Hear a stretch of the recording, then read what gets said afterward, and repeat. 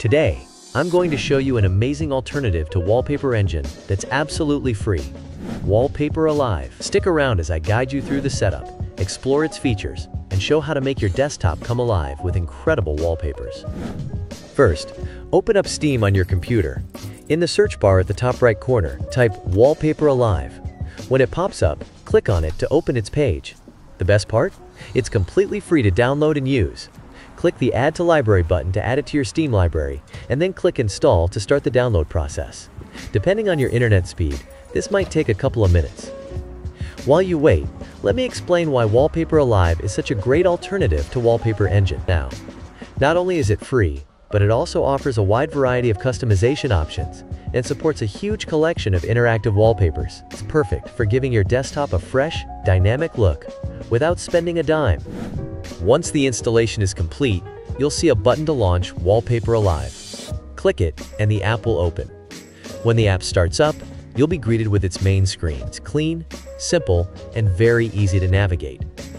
You have two main options here. Upload a wallpaper. This allows you to add a wallpaper from your computer. Steam Workshop.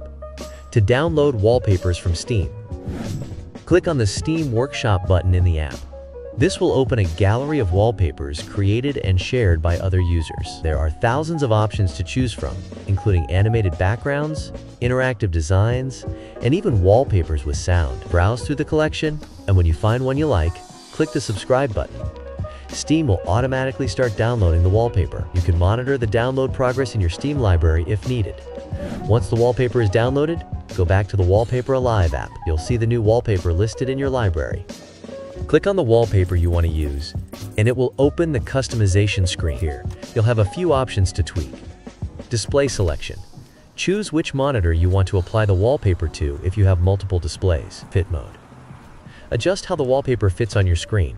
Options like stretch, center, or fill are available. Volume settings. If the wallpaper includes sound, you can adjust the volume level to your preference.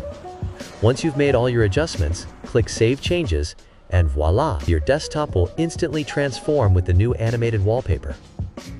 If you found this tutorial helpful, don't forget to hit the like button and subscribe to my channel for more tech tips and tutorials. Also, let me know in the comments if there's another app or tool you'd like me to cover next. Thanks for watching, and I'll see you in the next video.